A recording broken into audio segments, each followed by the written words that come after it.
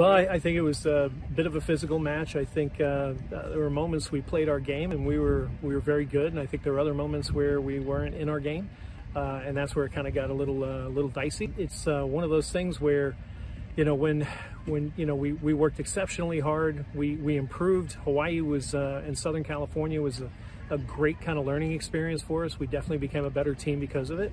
And I think today we kind of stuck it out. I think before Hawaii we wouldn't have won this game. I think now we're a different team, and it was just nice to kind of finally get a win. We had been on an 0-51 streak as a program, and so it was nice to finally get a win. Well, it's you figure the last official win I had, I was with a different program and it was ranked 21st in the country. So it was, I believe in the path that we're on, and I believe in these players and what we're building. But I just kind of was worried about them and concerned because they have to believe in each other, and I think today they did.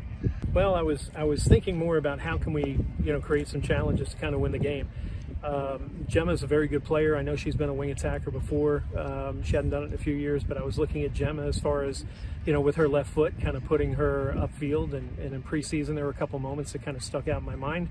And I was hoping we would see one of those moments, by putting her in there in that position. And sure enough, it's kind of what I was hoping for.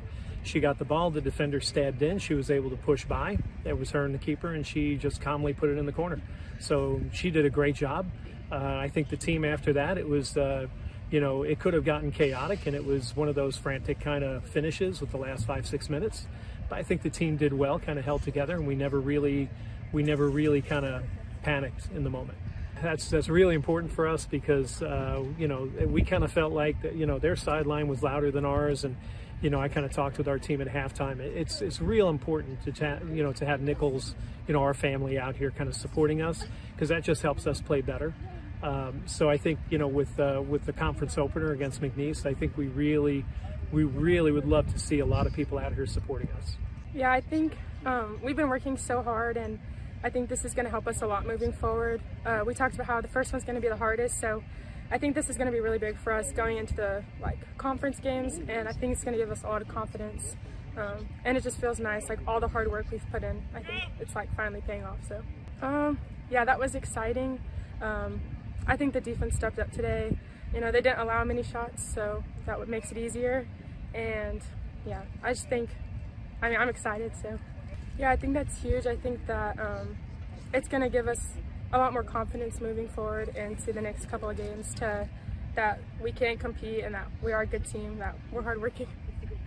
Yeah, well, I don't know. I haven't played winger in a few years. I played it for probably 8 years, and then I've changed to fullback, so it's been a while, but felt good to score. I saw Corey coming in with the cross. I knew it was gonna come to me, I guess. But yeah, I just took the touch past the player and went far post, which was a bit risky, I suppose, because I thought it might miss, but luckily it didn't. Yeah, it was good to score for the team to get our first win.